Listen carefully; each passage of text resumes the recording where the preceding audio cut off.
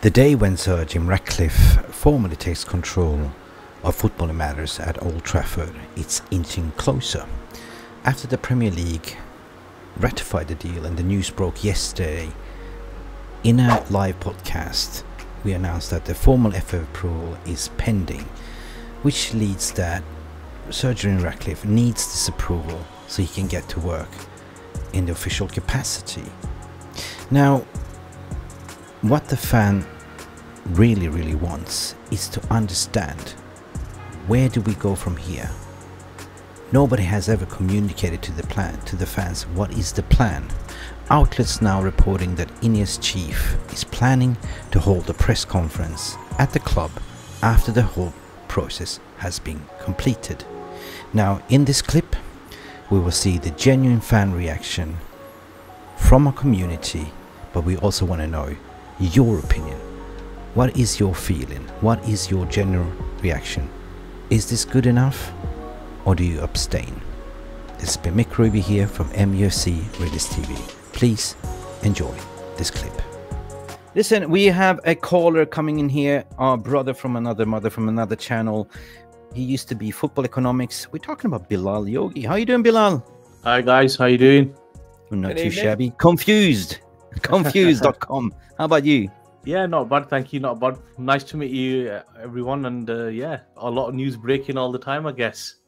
Yeah, I mean, I would almost say breaking with farts, like, you know, from yesterday, we saw from Ben Jacobs, you know, not today, not tomorrow, extension. We saw Mike Keegan saying the same thing, probably within 2 weeks. And all of a sudden today, boom, Premier League comes up with a statement that they have approved since Monday. What's your take on it, Bilal? Like, you know, do you feel it's a little bit of a dodgy business going on here? The brown paper envelope. I think we're all Manchester United fans, and as you know, it's one of the most scrutinized clubs out there, especially when it comes to news being put out there constantly. I think our good friend Mick yesterday, Paul, kind of found the SEC listing, which kind of he broke it first, yeah. And he's just a normal guy like us, and he managed to find the SEC listing which said that the Premier League had approved it. The problem with this whole process is that the journalists that have been reporting this constantly have reported it like a transfer, and they've not been very well sourced. Hence why they're putting out a very broad deadlines. Like Mike Keegan, I think it was Mike Keegan that said it won't be this week, it might be next week, or it might be the week after. It was very broad, and it's not very well sourced. From what I've read and what I've seen of it, it looks like it'll be done by Friday. I can't see it being stopped now, really. And like I've said to you for months, Mick, on my own show, that this was going to go through no matter what. I couldn't see it being stopped, and it's just a shame that it divides the fan base so much with the way it's reported, and people put out opinions. But to answer the question simply, a lot of the football journalists are not very well informed on this, and if they just spend a bit of time trying to source it properly, they'll actually understand the process. Yeah. It's a cracking point, that, because the last year or so, 18 months, they've been just spinning pure BS. just to try and get the flip on one another. And look at me, I've got an exclusive. No, you haven't. I have. So and the thing is with it, because it's a purchase of a company, and the structure is so, most people are not informed on how it actually works. What's trigger point 1, trigger point 2, what happens here, how long does the filing take? And because it's Manchester United and somebody needs to put on news all the time, it's not very well informed, and it's not very well put out. In a way, yes. Just take a memory lane as a fan, go back in your memory bank and remember, you know, not this week, next week, Monday, the next year, XYZ. They was treating this who's leading the race is like it was a Formula 1 race. All of a sudden, dead out of the water, sensational words. And as a fan, like, you just kind of felt a little bit like, you know, like an angry enemy, like this.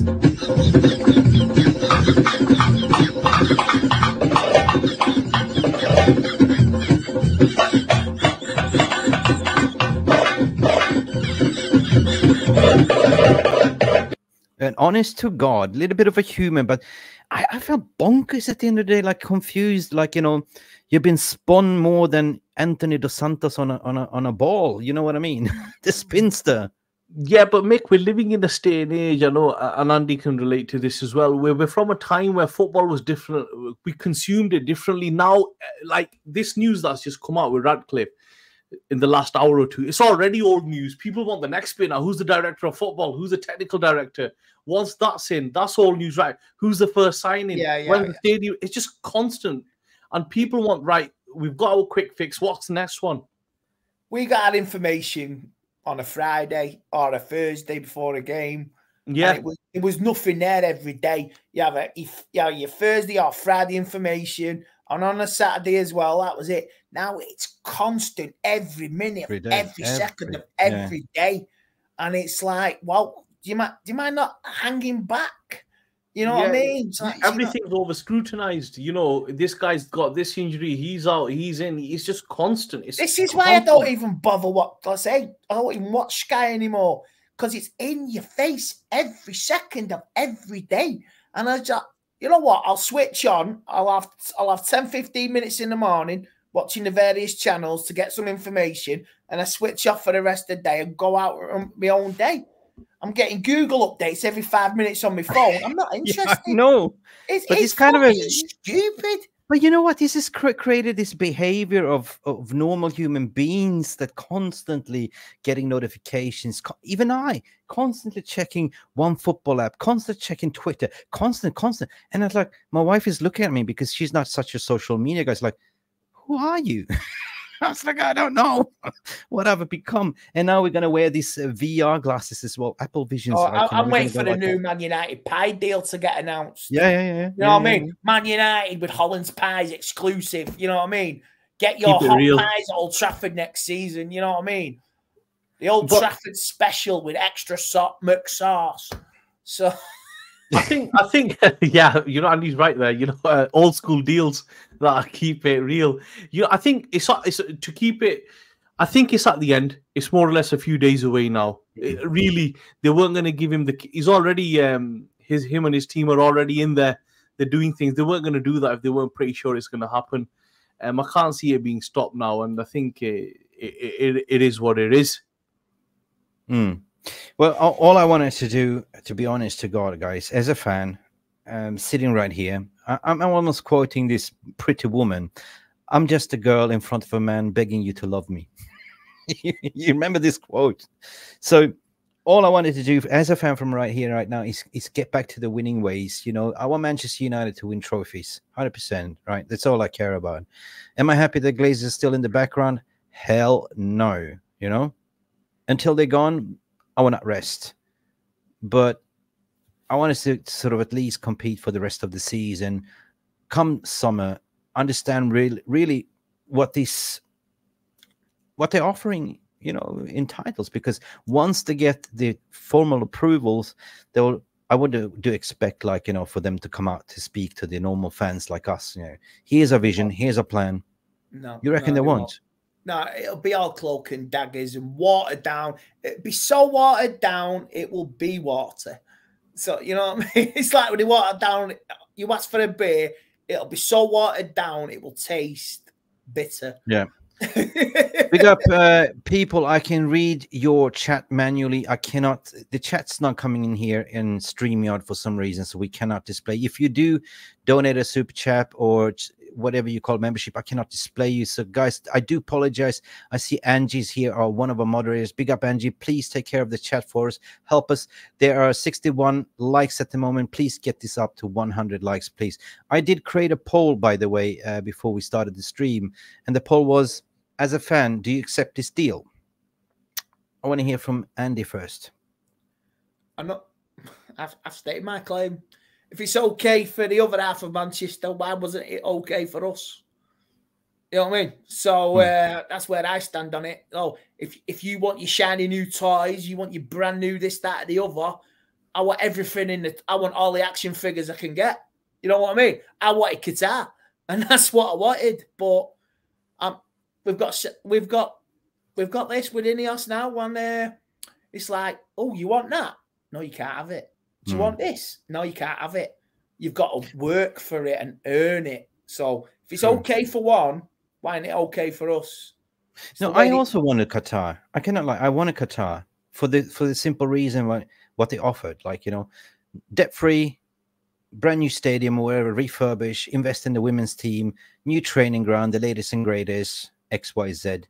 And here we are with 25-30%. And we got to raise funds even to build Old Trafford or the new Old Trafford or whatever. So I go back to you, Bilal. Are you happy with this if this comes true? I was like you guys as well. I was all for Qatar. I thought it was a great opportunity, you know, to move forward. I think the way this current deal is, if it stays as it is, I'm not for it at 25 or 29%. I think if over the next 18 months, if he can get to a point of major ownership and to a point of buying out the rest of them, or even taking them to a minority, I'm all for that. But in its current form, if it stays at 29%, which it will be by the end of the year, I'm not for it to stay at 29%. I think the Glazers need to go. I'm going to look at the poll. There's 66 votes so far. And the VR Roomsters in here has voted 50%. It's 50-50, to be honest, right now. I'm not closing the poll as of yet, but right now it's 50-50. Yes is 50, but I want to know more, which is the right answer, I think. Like, you know, I'm kind of half sold in, but I want to know more. What is your vision? What is your plan? What's the direction? You know, what about the debt? What about XYZ? What about the training ground? Mick, it can't get any worse than what it is, right? No, as fans, it cannot. If he fucking can't get any worse than what it was, right? We've got to fit. If he comes out, he communicates clearly, makes the right appointments, makes the right type of signings. It's the fucking right move, isn't it, into the right direction? It is the fucking right somewhere, right? If he goes the way of the Glazers, does not communicate, just done a few little bits because I'm coming in, then hides in the shadows, always in the shadows, never coming out, only coming out when it suits them, then it's going to be the same. Like you say, yep. But yeah, this is like you say. I don't think he will do that because I would say the club are aware they have a PR disaster for the last 10 years. They are, like you say, it's been cloak and mirrors, and it's like it's been smoke and daggers. What do you call it? Smoke and daggers. There's the villages burning, but with the pitchforks and the flames, wanting to burn the place down and absolutely tear them apart. And that's what it's been like the last 10 years. Yeah. No, I hear what you're saying, Bilal, and I totally agree. There's something, if you open the cupboard right now, there's something to eat. There's something to see. Before you open the cabin, there was nothing. There was scrumps, right? And I agree. And I fucking applaud that, to be honest, right? And yeah, I mean, I go to the poll right now to see what you guys are saying. 51% says no, Glazer needs to go, right? And 49% say, yeah, I want to know more. I'm in the camp to say that I want to fucking know more, right? I can accept what you're saying. Like, you know, so far it's been like snippets from the media. What's going on with the, you know, are we going to build a new training ground? Are we going to build the latest and greatest stadium? Where is this money coming from? Who's going to invest in that? You know what I mean? It's going to be sponsorship. If you look at the SEC filing from yesterday, I don't know whether you guys have seen it. I haven't seen it. He's got 4 billion liquid cash in the bank. I know. I saw that. Liquid cash. Like, I read that. He could write a check right now for 4 billion and it'll cash. That's his personal fundings. Yeah, that's his personal fucking funding. That's a fucking lot of money to have. You know, it is. I was reading on one of the guys on Twitter was saying normally somebody of that kind of wealth will have about 200 to 300 mil liquid cash. 4 billion liquid cash is what he's holding on to. Then that doesn't take into account what Ineos have and what Trawlers have and what his other companies have.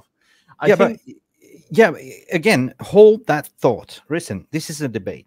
Liquid cash, it's what you hold in stocks, gold.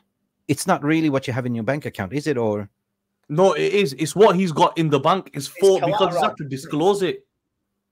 4 billion in which bank account? Yeah, he's got 4 billion. It's on the in a Swiss one. Is it in a Swiss one? No, I don't know. Offshore in the Cayman Islands. The reason it got extended in the US was because the shareholders asked for how much wealth does he have, and he had to disclose how much he had in the bank. Oh shit! Nowhere to hide. Where's your bank account? Yeah, and that's him. There was a few jaw dropping guys. But wait, then stop there. Why? So was this more of a saving liquid cash for him to go in on 25%? Because we originally saw 69%. I think, Mick, what it was, just to kind of keep this simple, is the constitution of Manchester United as a PLC, the way it's made up is very technical. So hence why when he proposed this at 51 or whatever it was, he thought he could only buy the Glazers out and not really worry about the shareholders. When they went to legally, and there was a big, I think from the summer transfer window right until September, it was really quiet. They were trying to figure out how to do this deal without it being held up legally. So what they've done is he's had to pay the same amount to the shareholders as he's paying the Glazers, even though the shareholders' shares are worth less. But what he's managed to do in that period is change the constitution. So with that now, I'm pretty sure he can now buy up more shares without having to buy more Glazer shares without having to worry about the shareholders on the stock market. But if I ask you a continuous question on that, why do you think he went in with trawlers instead of Ineos? And why is media using Ineos in the headlines? Because it's actually not Ineos. It's not, no. I personally think it's because Ineos, as a company, have investors. It would be hard to justify where the money was going and why it was going into a club like Manchester United. I think what they will do is let's say he's going to own about 29% by the end of the year. That's what it works out to be. There's no reason why Ineos as a company cannot buy the next 20% or loan him. I think it's been done from a legal framework point of view. Yes, from a legal perspective and from a practical operational perspective, what we touched base earlier to say that Ineos is the legal custodian of Nice. And Nice and Manchester United, if they both get Champions League, there's a conflict of interest there, right? So at the moment there is, yeah. At the moment it is, yes. So what share price did he actually buy it? Is it been disclosed? Is it 33 bucks? 33 or 34, somewhere around there, yeah. Okay, so to continue to buy out the Class B shares, that means that he has, what do you mean, 33 bucks per share, or will it go up? Minimum. Minimum. In the agreement, let's say if United got relegated this season, right, and the Glazers want to sell, he still has to pay a minimum of $33. So the Glazers are win-win here. If United go up in value, it'll go to whatever. But from when I looked at a business research piece on this, if everything stays the same and they slowly progress, they'll end up selling at $34, $35 a share.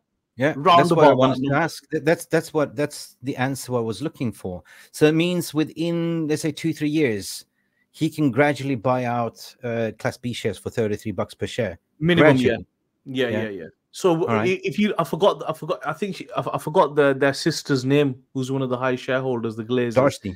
Darcy. If she wants to sell, she can sell to him direct. He's got first refusal as well. So, for example, if Sheikh Jassim came next year and said, "I want to buy 100% of the club," Jim Ratcliffe's in a winning situation because firstly, he's got first refusal. Secondly, he doesn't need to buy 100% of the club. He only needs to buy 70% of the club because he already owns 30% of it. So what's the full path to ownership is what I'm trying to get here. Is that gradually you will buy, let's say this is the first installment. Let's say I give you 1.3, 1.4, and I get 25%, right? On Trawlers Limited. But then I have a clause in the contract to say first refusal on 33 bucks per share. So from a business perspective, within 3 years, he can continue to invest in buying B shares. There's a thing, yeah. In the last podcast I mentioned, there's a thing called debt to equity as well. Just to keep it really simple, let's say he pays for a new stadium, right? A lot of people will say, well, why the fuck is he going to pay for a stadium? He doesn't own the club, right? Let's say the new stadium costs $2 billion. He could do a debt to equity where that $2 billion that he pays for the stadium can convert into shares and ownership. Or there's a balloon payment coming up next year of 150 million that United need to pay back on loans. If he pays that 150 million, it converts to shares of B shares. Fair play. Yeah, you know, it's fair play. I do understand. It's making a little bit clearer. Look, I'm not a support. I'm just saying the proof's going to be in the pudding, right? At the moment, we don't know. The proof will be in the pudding. You know, fucking, it looks great at the moment that he's got, anything could happen. You know, he could fucking buy it out in a year. He could never buy it out and just keep it as it is. What's the point where he has to, if he can control, is it 51%? Yeah, 51%. He's at 30. He'll be at 29. He only needs another 20%. So if Darcy sells, he'll go past 29, or he'll get that. No, if Darcy sells, he'll go up to about like 40, 45. So that means that he can actually lobby Darcy. He can lobby any one of the, Glazer family to say, I want to buy your shares, right? I covered this on my own podcast for a year, and I did a show on this a week. And my honest opinion is 4 of them will sell and 2 will stay. The 2, Avram and I forgot his brother's name. Joel will stay in some sort of capacity, whether that's minority, they just have a share, they just turn up now and then. The others will sell out. I think that's what will happen. And I think what they were banking on was that the value will go up, and that's what they are banking on. Yeah, the last two remaining gimps are waiting on this mega deal regarding that the Champions League or TV revenue that's coming in 2026. That's right. The Champions League or revenue World Cup as well on the horizon. That's what they're hanging around for. No, the Super League is kind of dead. I would say that the new format of Champions League, you know, playing in like one pot of 34, 36 teams in one league. Oh, Andy, just to come to Andy's point, the thing is, Andy, what you got to keep in mind is they've got balloon payments coming up, so they need to pay like 300 million in the next 24 months back to the banks. They have to make that payment. They do have to. That 300 million they don't have. Somebody's going to have to pay it, which will be him. He'll convert again. I think I'll send it to Andy on Twitter. Someone's done a breakdown of the clauses in there and how he can trigger the clause. It's very technical. It's very in-depth on how we can get to 51%. It works in favor of both of them. So it works in favor of the Glazer family that they can walk out with a little bit more money. And there's an option for Jim Ratcliffe to become a major shareholder. The reason Ratcliffe could not say legally that, guys, by 2025, I'm going to be the majority owner, is because it's a PLC. And that will then cause 100%. The market to they're manipulating. Privately, he knows he's going to get control eventually. No, anyway, it's the way the language has been written. Yeah. No, Bilal, what you're saying here is because you can't do stock manipulation, because the stock market reacts on information. If he goes out to say with statement, within 2025, I'll be the majority shareholder of Manchester United PLC, and boom, the share prices go up to 30 all of a sudden, right? Yeah, absolutely. These guys that have got shares, they were worth like fucking $11 about a year ago. They're cashing out at $33. So if he says in 2025, I'm going to buy out another 30% of the club, and and all the shareholders then say, right, we want a piece of the action, people will start buying up shares thinking, fucking hell, they're $20 right now. In a year, they're going to be worth $38. I'm interested to understand. That. It's called fucking insider trading. But what I mean is, if me, you, and Andy bought shares right now at $20, right, and in a year we know we're going to cash out at $38, $34 guaranteed. That's a profit. So it's gonna. That's why he publicly cannot say, I'm gonna be buying the club in a year's time. Righty. Yeah. Insider trading, he can't say that. But if you look at the language, he's got first refusal. There's a minimum price set that he can buy at. Debt to equity. It points in one direction. But what I'm overall saying is, the fucking proof will be in the pudding.